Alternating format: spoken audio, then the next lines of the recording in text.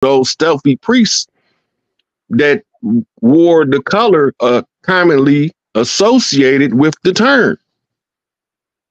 The Black Wolf Clan, the Black Eagle Clan, the Black Hawk Clan, the Blackfoot Clan,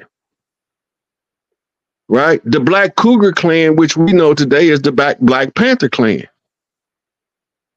All these different clans are the clans that's fighting the actual conjure war of self-identity lost in a contract, a blood oath, then the secondary constitution that's kept in the George Washington Masonic Memorial was written in the blood of the Chief Crispus Attucks in order to keep us under the conjure spell. It's the same as the continuation of the ancient spell of Kingu that's put us in this Kali Yuga. When you break one, you break them all. It's cycles within cycles, and if you don't never break out the cycles, you're stuck in an infinity loop, forever repeating the same bullshit over and over until you get it right. The exit from the infinity loop is where the pieces all meet in the middle, on both sides. It's an 8 on this side. 6 over the 9 makes an 8. 69 is balance.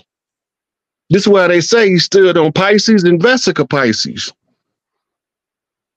It's the same thing. 2 water signs. One is a crab and one is 2 fish. And the crab is a crip. Unless he a crip on the flip, then he's a Pyru with the C on his side. It's 2 tribal knocks in the code that we have to figure out. And all it is, the fish is, I will make you fisher of men. Well, you first got to make me a fish hook. So King James bent the I into a J to conceal who Isis was, so we'll be perpetually confused. Because if you straighten out the J, it's going to go right back to Isis. That means it's going to be returned back to mama. So you teach a man to fish, and he can eat for a lifetime. I'm a fishing motherfucker. My mama taught me to fish at an early age. The ship narrative doesn't make sense. The slave ship narrative it defies all logic. They said we was packed in the hull of the ship like sardines, man to man, foot to head. Right? And the construction that they was using for them wooden ships back then, that's a gas chamber in 2 days. You got to remember, you got 9 seafaring people on the ocean. What happened to you when you get seasick? Don't you get nauseous? Oh, absolutely. So that means you're going to be throwing up. So it's going to be vomit. It's going to be full of vomit down there because there's a whole bunch of people that's not seafaring. Right? Then, to take it a step further, you're going to have bathrooms. Ain't no bathrooms. Same question. So where they shitting and pissing at? Back then, they used to shit on something called the poop deck. And this is where you get your term swab the deck. That means go clean the bathroom, motherfucker. There's shit everywhere. But if you got that many people shackled and chained, you can't run bathroom breaks enough for everybody to get relief. So it's going to be a whole lot of buildup of fecal matter and urine in the hull of the ship. Anybody that didn't smell hot piss know that ammonia going to be kicking. You ever smell a bottle of ammonia? Yes. Okay, imagine that shit everywhere. It's a gas chamber. This is supposed to be a 90-day journey. It's only a 2-week journey from Europe to New York. Y'all got to pay attention. Right. It's a 2-week journey from Europe to New York. It's a 90-day journey from Africa to the islands, where they call it the Middle Passage. In the 1500s. That don't make no fucking sense. That's a convenient story to separate your identity away from the land. it's more likely that the people on the slave ship died off than the people from the land died off. Basic logistics and basic critical thinking would tell you that. If we in the open air, they in the closed chamber. It's a difference, right? So some of us probably did die off from the diseases that the Europeans brought. They died off on this land. Why not? We still dying from shit that they brought. Why we ain't stopped dying from the shit that they brought if we still here? I'm Mississippi clay dirt walking. I know where I'm from. My roots go right down that Mississippi River. Mississippi red clay dirt walking. You can smear me with it, and if you didn't know that I was smeared with it, you wouldn't even know I had dirt on me. I know where I'm from. It's not a secret. And the earth tells me where I'm from by the resonance of what we call the nativity. The nativity of the Christ, the anointing. The anointing is the oils. The oils are in the ground that's telling us where we come from. But we want to go with the narratives that other people tell us who we is rather than following what our ancestors told us. Here's the thing, go to the roots. Fiddler is telling the people when Kunta Kinte get there, this is the African Guinea nigga. See, we don't know nothing about no Africans. We was already here. Why is this in the slave movie?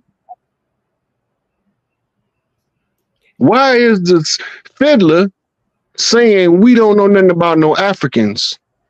I remember that too. Right? So they telling you, but they still shrouded it in a fairy tale. So we don't have a personal issue with Africans. No. Because they got done the same way we did. But I can tell you this, in the 1800s, they took some of us and set up a whole nation over there called Liberia. Liberia, I knew you was going to say it. You better talk. You better talk. So we know they took us over there. And we know that all of the Africans that I didn't talk to, none of them have it in their historical record of mass amounts of people being extracted from the land.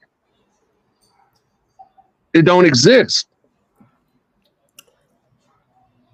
But what you do have is 10 to 12 here and there being snatched up by Arab slave traders before they rally the troops. Right? That's been going on long before the slave trade. The Arabs started that shit, they financed it, and Europe carried it out. But we didn't know that the Europeans carrying it out looked like us because they whitewashed them in the history books so we could always look at the pale face as the guilty culprit. When they just used the pale face to keep us out of institutions. So Big Mama said, don't worry about it. Bring them all over here, the ones they don't want, and we're going to educate them and send them in to overrun their institutions and put the secrets out in the open. So when Noble Drew Ali came, he gave them the green light. What happened? We had something called the spiritualist movement in the 1900s, where they was doing the rapping and tapping on the tables to tell us in the future what was going on in the past. So when we picked up hip hop, we started rapping and tapping on the tables and spitting the past out in the present. It's the old conjure. That's from New Orleans. That's the whole rapping conjure is a New Orleans based conjure from root magic in the deep woods of the motherfucking Louisiana bayou. That's where it come from with the old juke joints. This is where jazz come from. Rock and roll, bluegrass, country music. It all come from that conjure because we always believed in putting the message on the drum. And all of them needed the drum, except for Scott Joplin. He used the piano because that's what they brought with him when they came from Europe. They didn't never expect that we would be able to learn to master the piano and come up with our own music that made that classical music sound like shit. So Scott Joplin said, let me ever go at it. And they called it ragtime. Mm. And it was the birth of the music industry, selling his sheet music for a penny a page. And he wasn't getting a dime of it. Oh, sharecropper agreements. You created and we gonna capitalize on it. Benjamin Franklin discovered electricity with a key on the kite, and he didn't get fried. Make that shit make sense. Because he sure would have been fricassee. He would have been roast cracker. If that motherfucking lightning would have hit the key with that string on there. He forgot lightning followed the path of least resistance. The key becomes a conductor and the electricity shoot both ways up the string. And we supposed to believe that shit? The first automobiles being made over here, they credited to a paleface. But it was brothers who was already driving cars in the 1800s first. They the ones who was creating those crank up engines. They still got the flyers. You can find the flyers from the brothers' cars that was back then. They want us to not know who we is, but we always know our handiwork if we the salt of the earth. What do salt do to your food? Don't it balance out all the flavors? Mm. Okay, so what do we use to balance out the society? We use arts and entertainment. And this is how they brought the sharecropper agreement into the entertainment industry. So they can capitalize on the natural expression of the people and monetize that shit for themselves and their self-gain. We do have every race in the genome of the dark mother. Right. What we call races, they're not races. They tribal genetic types. Right. But the term race is applied to the game of the gods in trying to race to the conclusion of the closing of the age. So when we use in the races in terms like melding pot, one drop of blood, stuff like this, they're telling us in code what's taking place. So this takes us to what Bobby Hemmett calls the great debauchery, where the natural evolutionary process of humans was interrupted by scientists in the laboratory that caused genetic mutations. You're going to notice in about 20 years that mutations are going to start to decrease because all of those mutations now are under scrutiny by the mitochondria, who is the factor that clears up genetic defects in Y chromosomes and X chromosomes. But the Y chromosome specifically, because a lot of the defects came in riding on the Y chromosome based on what was done in the laboratory. They altered the genetic structure of humans to keep them perpetual slaves and never have a right to ascend to higher consciousness. What happens when they try to ascend to higher consciousness is the body begins to deteriorate and break down. Excuse me. A prime example is Stephen Hawking. He was only left brain.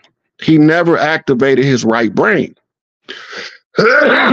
Because his intellect was so high, he didn't have the right brain to offset the rapid firing of the neurons in the space of the silver liquid. The silver liquid is the liquid that your cerebral spinal fluid pump at birth. As you develop, you're supposed to develop into where you're pumping a right brain, left brain simultaneous pump. and draws up what's called the sacred secretion from the root chakra all the way up to the brain. This in turns make the silver liquid become gold in color. And when it does that, the right brain, abstract creativity of the mother side of the brain, in the Queen's chamber sits the pineal gland that received the psychic impressions from source. So what they did in the laboratory with the people is turned off right brain reactivity by genetic splicing of the DNA. When they done that, now we are under a judgment from Prime Creator for violating the rules in the free will universe. The will of a group of people has been undermined by scientists in the laboratory that prevents them from natural rights of ascension. In the same text that tell us about this genetic defects, the Sumerian tablets, it also tells us that the remedy for the problem is to give them the blood of the gods. They ain't talking about the men, they talking about the sisters. Because she is the genome corrective analysis comes through the mitochondria. But she first have to assess the genome. Right? And assessing the genome, when at the close of the age, you get the source codes in, they already came in, the women now holding the source codes that will correct all of the defects that was created in the laboratory. So now everybody will have the equal rights of ascension. And this is why they told us the Jesus story the way that they told it to us, because the blood of the Christ is the blood of the anointed, because Christ means anointed.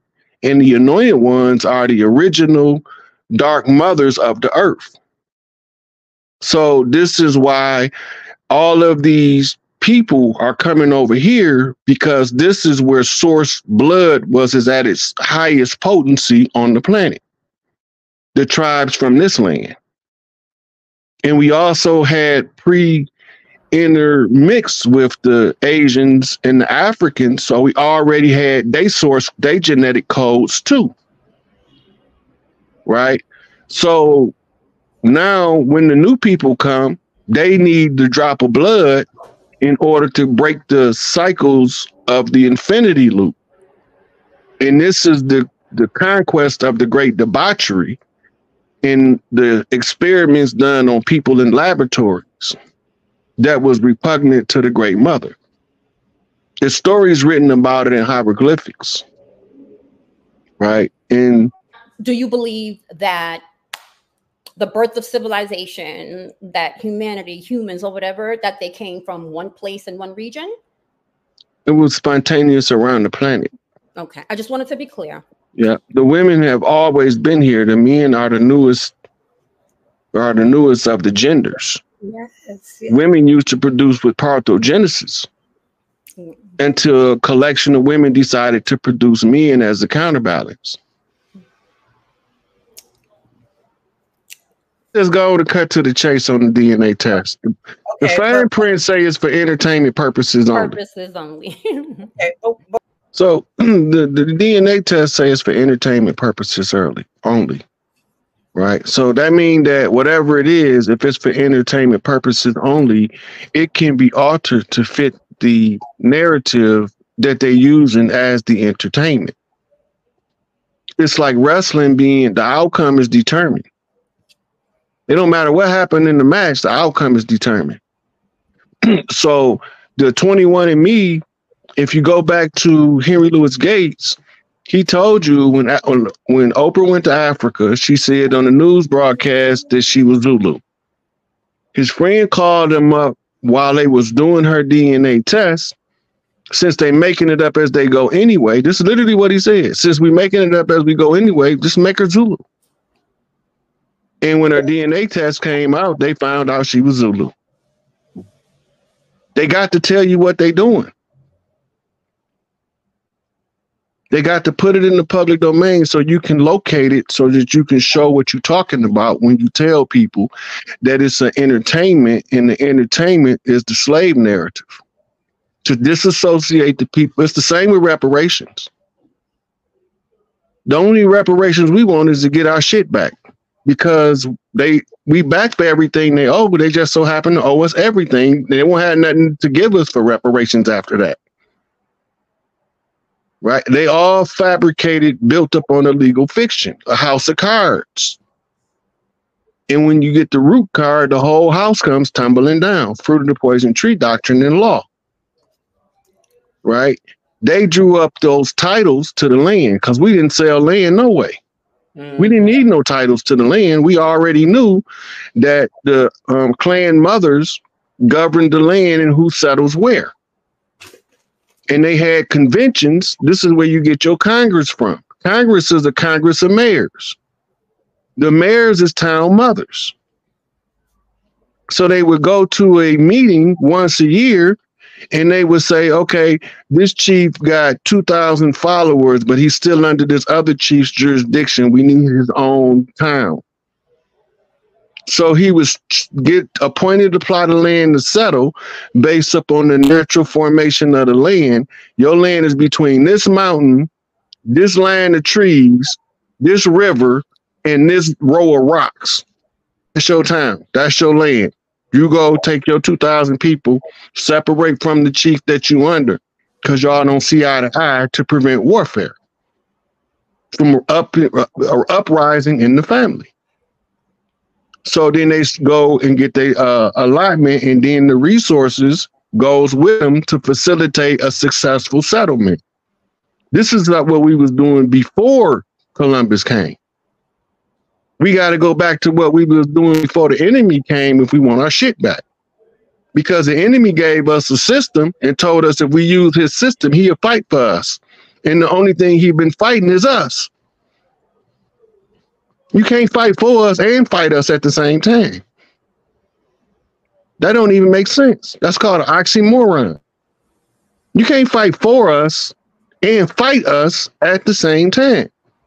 They call us dependent nations in a constitutional law. Outlaw tribes, savage tribes, and non-treaty tribes are all of the terms they use to describe the tribes that didn't want to play their game. But we have to use our system. We can't use their system. It's designed to keep us forever in slavery. On these lands went over into that continent. So it's very possible that when they took the test, they, because now they're considered Africans. But that's possible because they created a whole country called Liberia. But they not telling people they from Liberia. They telling you from Sierra Leone, you from Ghana. Right. You from Somalia. Nigeria. They ain't telling nobody they from Sierra. From Liberia, where we do have genetic links to. That just so conveniently to skip all the DNA tests. Because it's just they give you a part, but never can tell you how you connected. Like Delsonaire says, where's the person and the people that you are connected with? Not like a little portions, different portions. Look, never connect to it. If you know how DNA work, once you get past like 3 generations, you have too many ancestors to tie you down to one. It double every generation back.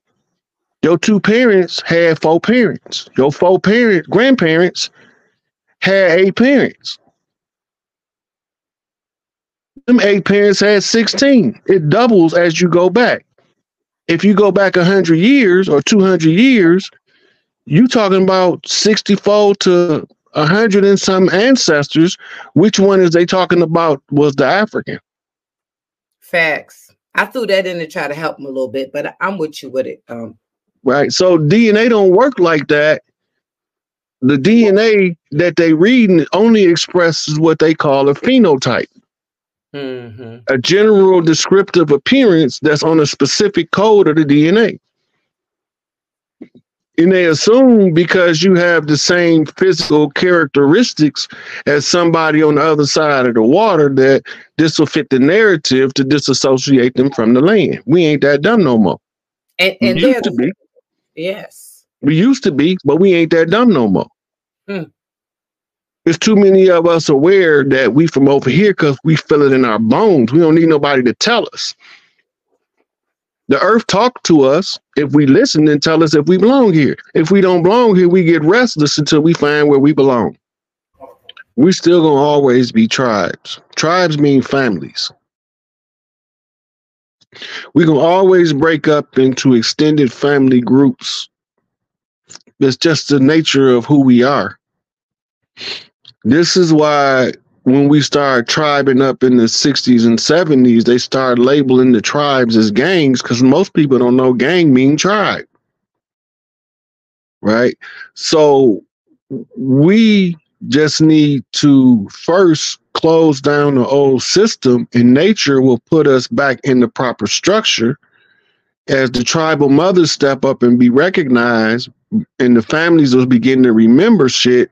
They don't know why they remember it. We know everything already about the land. Talk to us, telling us what took place. But we have to get back into the energy where we receptive to the messages that the land is producing to tell us the whole story. The animals reenact the story, the trees. Like most of us, a high percent of us don't know that you used to be able to walk the treetops from Florida to damn near Texas without ever climbing down out of a tree, getting on the ground. But they chopped all the trees down because it was wartime. And they took all of the cypress trees out of Florida, which was the giant trees that covered the land of flowers. This is all researchable information. That was the side effect of the Gullah Wars. They started gator baiting our babies because we used to ride alligators and sick alligators on their ass in the bottom of the canopy on the ground in the swamp, and used to attack them from the trees in the top, and they didn't have a chance. So it was all derived out of warfare. The genetic information that they feeding us back from their DNA testing is all warfare. We can either win the war or we can choose to take sides with the enemy. Using a court system only gives them jurisdictional context to assert jurisdiction under the color of law. We don't need them for nothing. We don't need their courts, which was established, the first bar association was established in Savannah, Georgia, about 1863, 1864, by order of King George, to usurp the tribal courts. We still have tribal courts over here, but because we believe they more legitimate than we are, we only participate in their system. There's nothing they can do once we get back to our own culture. The land was used to facilitate farms, to produce foodstuffs, to take care of the family wherever they was at throughout the country. We used to ship food from Big Mama house to the villages. Well, we call them towns and cities now, right? But they were just little settlements of people. Some of them had castles, some of them had huge buildings, and some of them had small houses and huts, log cabins. But it was what we choose to do with our settlement. And that was part of us receiving settlements, is being able to control our own destiny.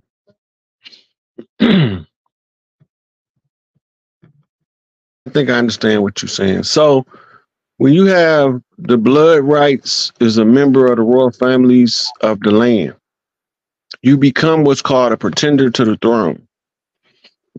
And your life work becomes the foundation that you build as you go on a campaign to alert the rest of the heirs on the land that you asserting your jurisdictional right to restore the land. And so the campaign is a process called the redemption process that we follow, where we use the oral tradition. This is why I use social media, because it's all time stamped and dated in archivable format for the purposes of public notices.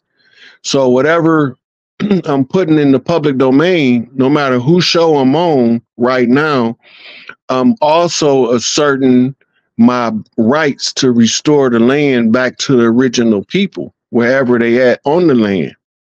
It don't matter where you at, because once we get it back, the family will have family reunions again, centered around one of the grandmamas, we would call big mamas. And they would set up the family trust, which is your family banking system, in order to allocate resources to the members of the family.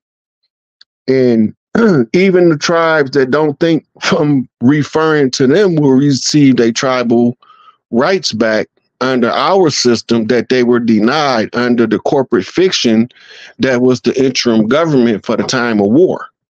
That's over with. They closed March the 1st. Right. So, well, that's the scheduled day of closing. They're supposed to have been closed. But they have no bill on the table to try to extend their legal fiction any longer than March the 1st. So we will be having a national Mardi Gras next year. Trump announced it as a 250-year celebration, right? Which takes us to February the 25th, and it's 25 on 2 flips, which is 2 quarters. 2 quarters is 50 flip.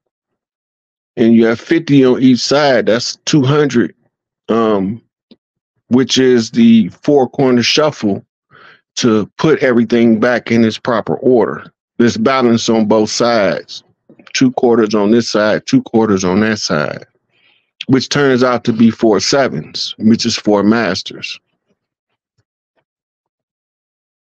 So it's all about getting back to our own systems so that we can be self-determining and autonomous, and we can make all of those decisions at the leadership summits about who gonna settle where and how we gonna tribe up. We got the right to restore our cultural heritage any way we see fit without anybody's outside opinion even being given a fuck about. This is not about what they